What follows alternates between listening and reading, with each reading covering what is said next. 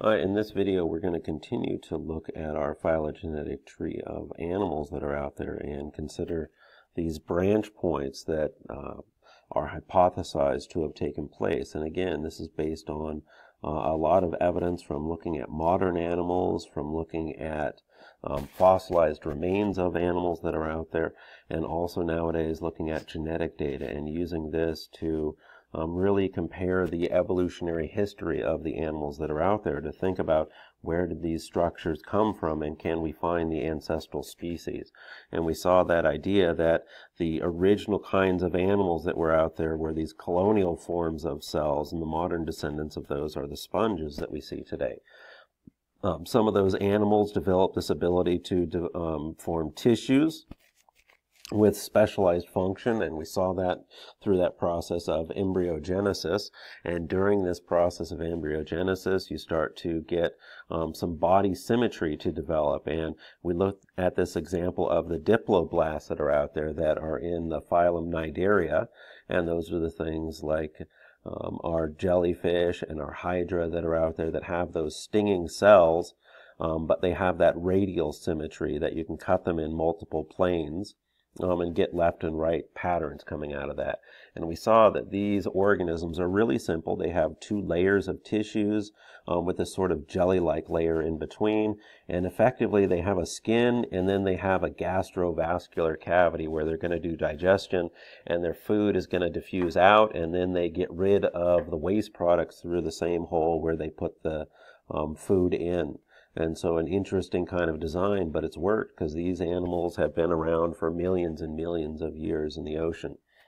And what we want to take a look now is what happened with these ancestors of the animals that are out there. And when they started to become a little bit more complex, they started to develop inner layers. And that's where we start to look at our triploblasts, where they develop these 3 layers of tissue when they go through that process of gastrulation.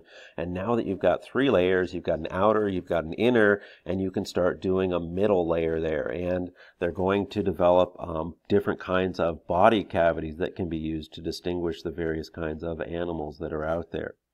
And if we look at some of this with the triploblasts that are out there, they're going to form an internal body cavity that's known as a coelom. And this is basically a cavity that lies between the digestive system and the wall of the organism. And some of these triploblasts form a coelom that isn't quite complete. And so if you look closely at this acoelomate right here, and when we take a look at that idea of acoelomate, again, the A at the beginning means without. So these guys don't have a true kind of coelom or a body cavity here, which is distinguished from the rest of it. They do have 3 layers of tissue right here, but if you look, this middle layer right here that is derived from the mesoderm is just a tissue-filled region right there that is separating that endoderm from the ectoderm, or the digestive tract from the external skin or covering on them. There is another type of coelomate out there that's known as a pseudocoelomate, so they have a fake body cavity here. And if you look at these guys right here, we find them in a variety of worm-like creatures that are out there. They do have that external body covering from the ectoderm. They do have that digestive tract from the endoderm. But notice this body cavity layer right here is really separated from that digestive tract that is formed in the middle right there. So you do have these muscle layers from the mesoderm.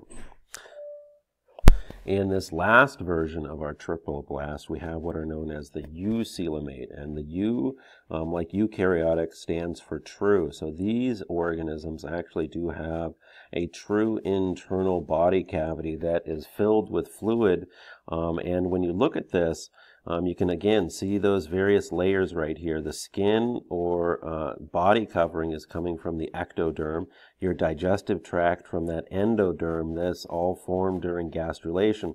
But then if you look at the mesoderm layer right here, this tissue layer that is lining the body cavity, it comes exclusively from the mesoderm. So it is different from your pseudocoelomate, because there they actually had multiple cell fates that were forming this tissue layer that is lining that internal body cavity.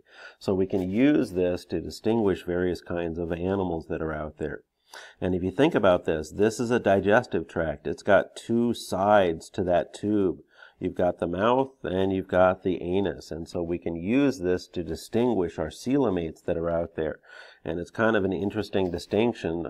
The two groups are based on what happens during early embryonic development. And remember, they can use lasers to knock out specific cells. And so they were able to use this process to knock out certain cells and determine which side of this coelom forms first during that gastrulation stage for embryogenesis. And look at that development of the digestive tube there. And it starts out forming as basically just sort of a blind little pouch, or almost an outwelling of cells on the side of this mesoderm layer that we see right there. And if you are a protosome over here, think prototype, so you've got the first thing. These guys, the stome actually stands for mouth, and so what these guys are going to do is their mouth opening forms in the tube first. The deuterostomes over here, the mouth opening is actually going to form second. So here, the first opening in the tube is what's going to eventually become the anus inside of these animals. So you can see this is a major branch point when we look at the phylogeny of our animals that are out there that have developed really specialized kinds of tissues here. And so this is going to give us two very diverse types or groups of animals based on, did your mouth form or did your butt form first when you were an embryo? And if we look at what is known as the flatworms in this phylum Platyhelminthes, and if you look at this, this literally means flat worms. Think plate, and then helminths are the worms that are out there. These are the ones that are the acoelomates. So they have that lack of any really good body cavity inside. They are effectively big chunks of tissues right here that don't have a lot of fluids inside. So think about the fluids inside of your guts that are there. And in order to make up for this process, what they do have is a gastrovascular cavity that is extremely branched. They don't have a complete digestive system because they are basically remodeling what we saw in the cnidarians, which, if you remember, gastrovascular cavity was one big hole inside of them, and then they had a mouth and an anus where the food was going in and out. And so if you look at these acoelomates right here, they have branched that gastrovascular cavity so that food can get in and they can digest it, and then it diffuses out to basically get all over their body. Effectively, what they're going to do is they're going to remove their undigested waste through this same mouth that we have right here. So their food is not really going to be continuously processed, so a little bit different from what we see for the more complex kinds of animals that are out there. And we can look at some examples of the flatworms that are out there. So again, think about our taxonomic categories: domain Eukarya, kingdom Animalia, and now we're in the flatworm or Platyhelminthes phylum. And within that group, we can see two representative types of animals that fit in the flatworms.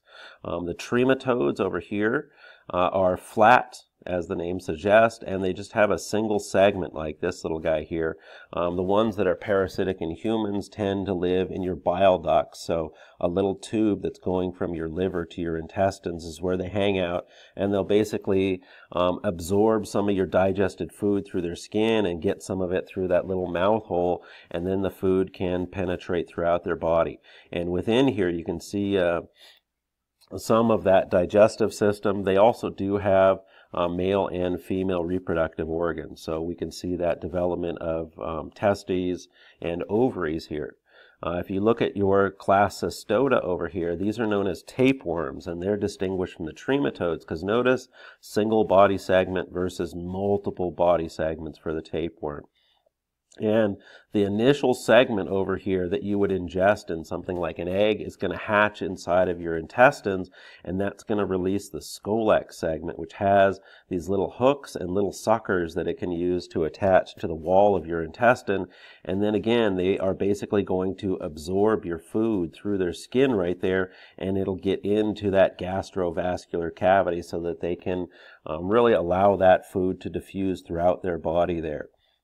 The interesting thing about a tapeworm is each of these proglotted segments that we see inside of here does have those testes, and it's going to have ovaries for egg production, and they do have a uterus for storing their fertilized eggs.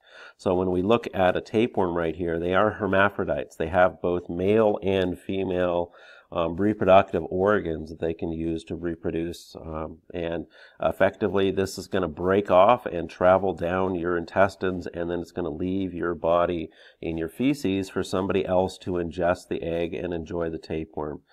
People used to take these to try and lose weight because they're going to absorb some of your food before your body does. If we work our way over and look at our eucoelomates, remember, these are the ones that have developed that true body cavity that is coming exclusively from the mesoderm, and then they're going to have this fluid-filled area in that surrounding area right there, where that's where you have that coelom, that body cavity. And when we look at these eucoelomates, not only do they have a true body cavity, but now they have a complete digestive tract with a mouth and an anus, which means now you're going to have one-way movement of your food. The other important feature when we see these eucoelomates is they start to develop that body segmentation. They're basically repeating these body patterns along the length of the whole animal right there. So really you need one set of genes to code for that body pattern, and then it just gets duplicated over and over and over and over inside of these guys. If we look at some examples of this group right here, now we're in our phylum Annelida, and you're looking at the annelids or worms that are out there. So here you can see a nice earthworm. Here you can see some aquatic versions of these worms in what's known as a polychaete, and these things that you see on the outside are actually their gills that they're going to use to breathe. If you see earthworms on a sidewalk during that process of when it's raining out, the reason the earthworms are there is they're actually drowning. They need to absorb the air through their skin in order to breathe and get access to the oxygen for aerobic respiration. These worms are actually using these gills to absorb some of the oxygen from the water right there. And here's a nice example of another one of these relatives of our worms and our polychaetes. This is a leech. And when you look at this leech right here, what it's going to do is effectively use its mouth to latch on to something else, and then it's going to suck the blood out of that. And they do actually inject anticoagulants in there to keep your blood from clotting. And some people are starting to use some of the leech chemicals to use them as anti-clotting agents when you undergo surgery.